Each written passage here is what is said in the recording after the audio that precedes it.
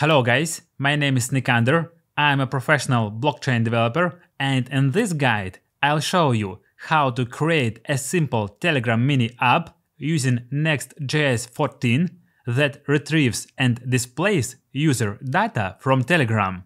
Let's get started. Over the past 3 weeks, I received more than 800 requests from users asking to buy the full code of the Ton Telegram clicker game. In response, I've developed a complete full-stack clicker, including both front-end and back-end.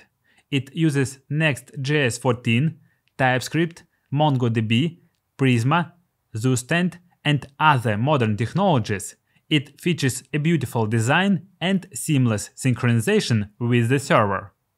I'm excited to announce that you can now pre-order the full code on my website nikander.com with a 30% discount. The code will be released in 80 hours. Additionally, I'll be deploying this app under the name Ton Ice, allowing all users to play and earn points. If you want to earn money today in the current market, don't miss this opportunity to get your hands on a professional, fully functional clicker game for Telegram. If you just want to learn, you can wait for my upcoming videos in this series Make Ton Telegram Mini App. Let's continue with the topic of this video. Open VS Code, open the terminal, create Next.js project, type npx create next app latest. Use TypeScript yes, use ESLint yes, use Tailwind yes, use src no, use app router yes, customize import no.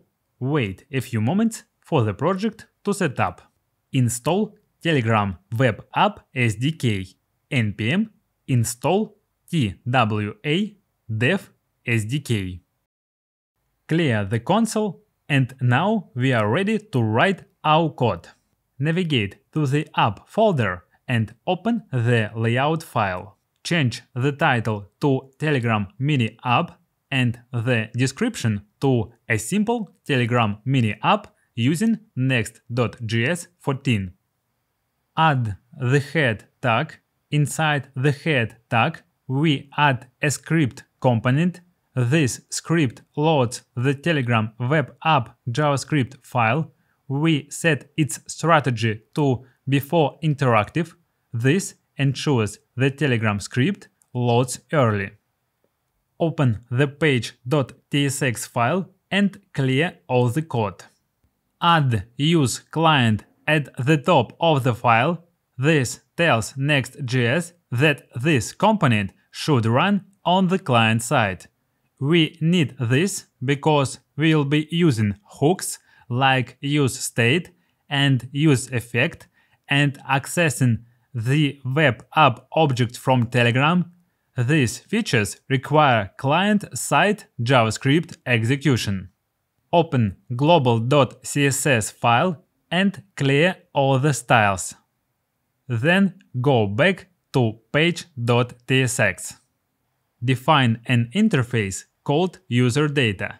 We have properties: ID as a number, first name as a string, last name as an optional string, username as an optional string, language code as a string, is premium as an optional boolean. These properties describe the user data we'll get from Telegram. Declare a state variable userData using useState. Set its type to userData or null. Set its initial value to null. Define a useEffect. Check if Telegram gives us userData. If it does, save it in userData state. Make sure it fits our userData type. Add empty brackets at the end so it runs once when the component loads. Add a main element with padding. Use a conditional render. If userData exists, render a heading and a list of user details. If not, show a loading message. In the list, display user ID, first name, last name, username, language code, premium status. For premium status, use a ternary operator to show yes or no. Open next.config.mjs and add some configurations. Now we can run this code. Type npm run dev. Copy the link and open it in your browser. As you can see, we don't have any data here, because we've just opened it in our browser. We need to open this as a Telegram mini app inside Telegram. To do so, you can upload the project to a GitHub repository and then deploy it to Vercel. After that, you will be able to use link of the deployed app from Vercel to create a Telegram mini app as we did in the previous videos. This is how our app looks as a Telegram mini app. We can now see all the user data that is needed for a Telegram mini app. We will need the user ID to verify users on the server and add new users to our database. The name is good for showing it on the main game screen. For users who have Telegram Premium, we can provide additional points and benefits. That's it for today, folks.